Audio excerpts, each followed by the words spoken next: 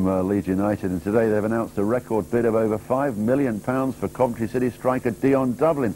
But the club's also denied that it's also made offers for two other players, including one old Leeds favourite. Yes, all the speculation comes, of course, after last night's disappointing exit from the UEFA Cup at Elland Road. Here's Paul Seagate. Leeds hope England international Dion Dublin will give them the cutting edge, sadly missing in last night's goalless draw with Roma.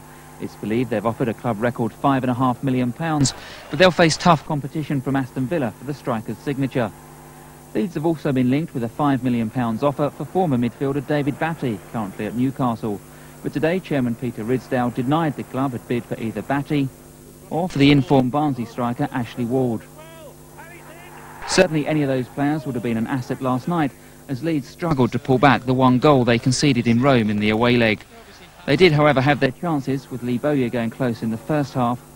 And then after the break, a good move nearly ended with Weinhardt getting on the end of this cross. But in the end, inexperience told, and it was the Roma fans who went home happy and left O'Leary knowing that his side are not yet good enough to take on the best in Europe.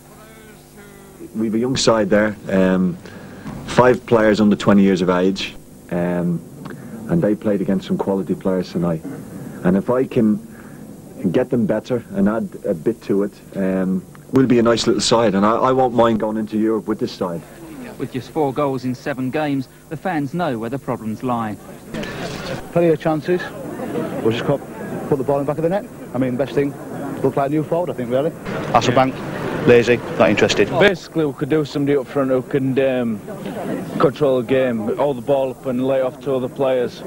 Despite today's transfer speculation, it's unlikely these fans will see any new faces in time for this weekend's big Yorkshire derby with Sheffield Wednesday. Yes, so it was a disappointing night for Leeds, but I suppose, well, we can always look forward to Christmas because we've actually high that they... Yes, so it was a disappointing night for Leeds, but I suppose, well, we can always look forward to Christmas because we've actually high that they could overcome the 1-0 deficit from the first leg. But as chances went to begging, it looked increasingly likely it wasn't going to be United's night. Even when Roma were reduced to 10 men for the entire second half, Leeds still couldn't score. We created a couple of chances, just couldn't put them away. It was the same over both legs, really. We created a few chances, it was just we didn't take them.